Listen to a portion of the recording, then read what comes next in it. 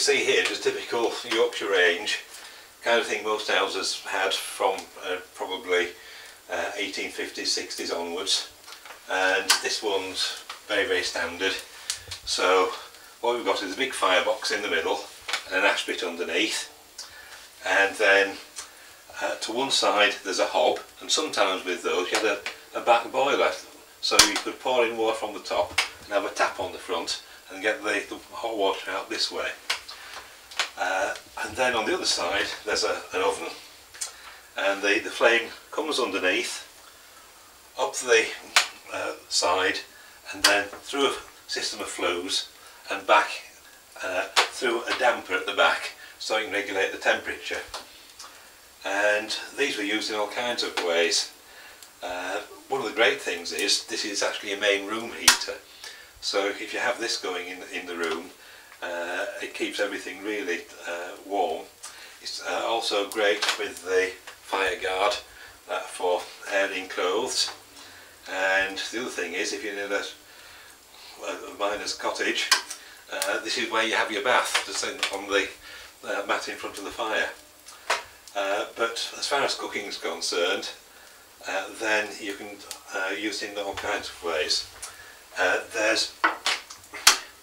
If you haven't got a very big fire, this top 2 bars comes down and forms a hob, so you can stand your pans on there. Or the other thing is, you can bring forward this bracket, and that's what they call the falling crow, and that means you can stand your pans on there, cook on that, and then it hinges back up again, just push it back, and that's held in position.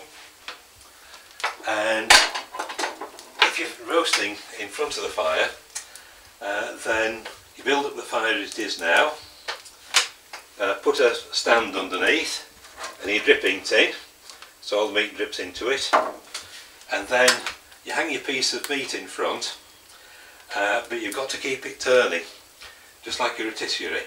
If it stops still for any time, it'll burn, so you've got to keep the thing spinning. The other thing that they used to do with this was get the tin really hot and then pour Yorkshire pudding batter in there. So the old-fashioned Yorkshire puddings were actually done underneath the meat, but they tended to be really soggy and heavy compared to Yorkshire puds we have today. The other things which you see around here are the oven, and just open that up. You see, that's just one enormous iron box, and the walls are about 1/4 inch or 3/8 of an inch thick, and that means there's a fantastic amount of heat in there. It's not like a modern oven, which is basically a thin sheet of metal just with lagging around it, and it means that an oven like this holds the heat. Certainly I've had the oven door open. As soon as I close that, it's straight up to the same temperature. That oven's running about 200 degrees centigrade now, so that's absolutely ideal for doing Yorkshire puddings, bread, or anything like that. It's also got a little vent at the top, so if you've got anything that's going to, if you want to get the steam out, you can just open it up and vents there.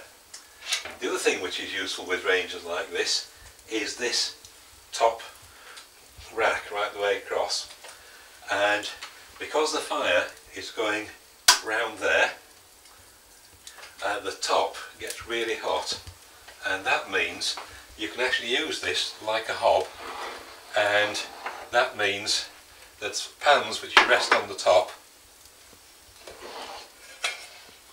come up to boiling, and you actually cook all your veg on there nice and clean, and then the top gets gradually cooler as you work across, so it's handy for keeping your plates warm and things like that. It's also good at night. You can keep your kindling on the top, then it's really dry when you're lighting the fire in the morning. If you're using a fire like this, you need all kinds of gadgets of one kind or another.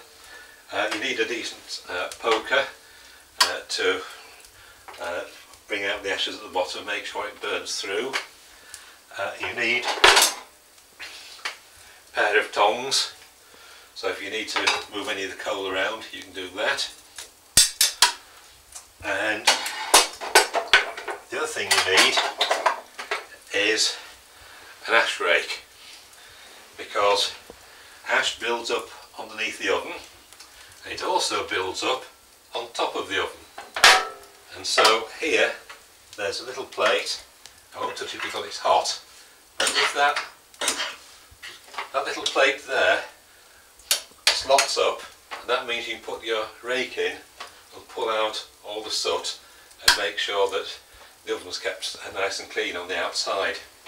You need to have an oven cloth, and it's made out of a kind of material you don't get now. It's like sacking, but it's much finer. This is called hardin, made from a fabric called hard, like linen. And you always had one of these hanging on the rail, just ready for lifting pans off. This particular one is at least 100 years old, and this is the one that grandmother used to use.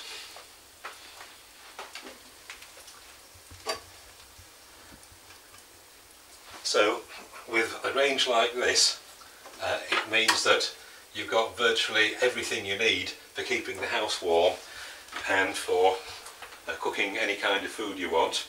Put the frying pan over the fire if you need, and also keeping everything warm ready for serving. So you can see why these things were so popular and only went out in the days of smoke control orders, when these disappeared and tend to be replaced by gas and electric, but it's certainly not the same to cook on.